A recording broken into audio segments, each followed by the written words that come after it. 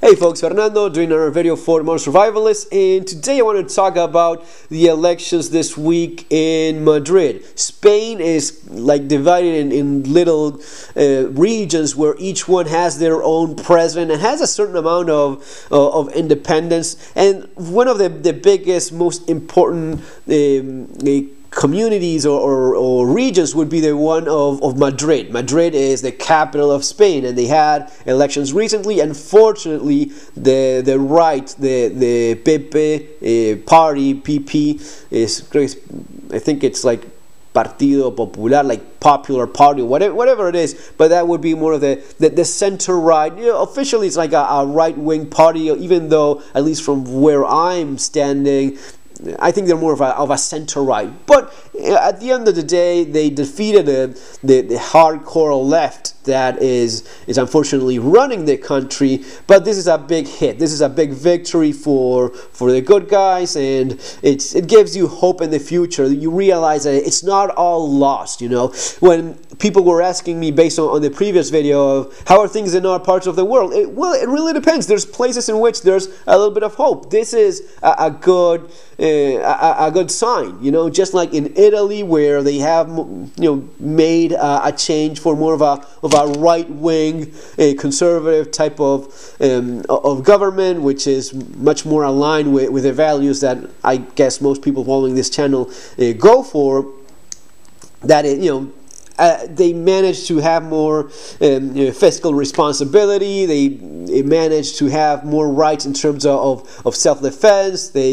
I think they started with, you have kind of like concealed carry. It's not exactly concealed carry. It's similar to the way it is in the United States, but you can basically get yourself a carry permit with somewhat of a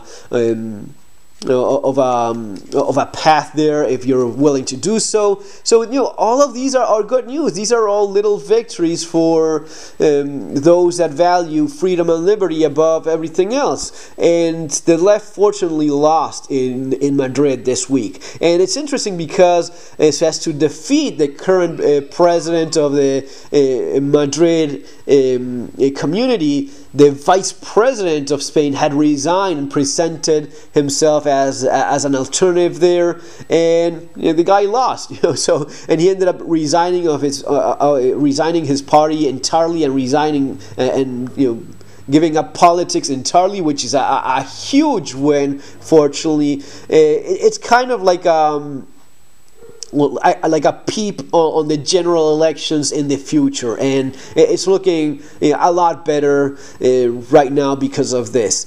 So it's not that everyone is blind, and it's not that there's just no hope. You definitely see people understanding things, and it's kind of a big deal because this is the capital of a country. You know, think of it like Washington D.C., you know, going Republican. You know, what are the odds of that? You would think, you know, that's impossible. Well, when would I ever see that? Well, that is what happened. That's exactly what happened in Spain. Their capital went with a strong signal against socialism, against the left. The woman that won is called Isabel Ayuso. She had a horrible time this past couple of years as president of the Community of Madrid, especially because of the pandemic. You know, at first it was being hit very hard. She actually made a very good job in terms of managing how things were on each specific sector and taking,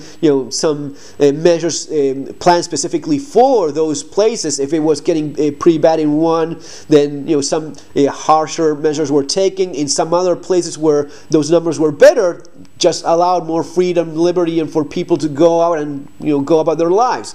So within the limitations that she obviously had, she managed to do a pretty decent job of respecting the liberties and freedom of people, in spite of having to deal with a very you know, tough situation that is, you know, especially hard in places where you have such masses of people, where, you know, a capital of a country, you have millions of people piled up one on top of the other, very difficult to manage. She ended up doing a great job, and in fact managed to recover the capital even better than some other parts of the country that were not really as well managed as the job she had done. She was constantly being attacked from the central government, insults and being ridiculed constantly, and in spite of that, people saw through all of that, and they voted with that in mind. They were not tricked into this trap that the central government was laying. So guys, that's it. Just how things are. Things globally are quite complicated. In general, you see in Colombia right now, the left is fighting very hard, or trying to overthrow the government with violence on the streets. Unfortunately, some international institutions and some of the elite there that are famously pro-left-wing agenda are doing their job. Unfortunately, we talked about what CNN was doing. CNN is presenting all of this like it's a massacre, like people are being slaughtered on the streets by the police, when in fact it's police reacting to a very clear revolutionary element from the left. A lot of this comes straight out of Venezuela. A lot of this is financed maybe by the same groups that you see operating in the United States. Don't think it's anything less than that. These are the same groups that finance and organize violence in the streets of the United States. Many of these are playing right now in places like Colombia. They just want to have these victories. The more they manage to win governments across the world, the stronger they become, and the more they spread their agenda. So guys, that's all for now. Have an awesome weekend. Take care. See you on the next video. Have an awesome day.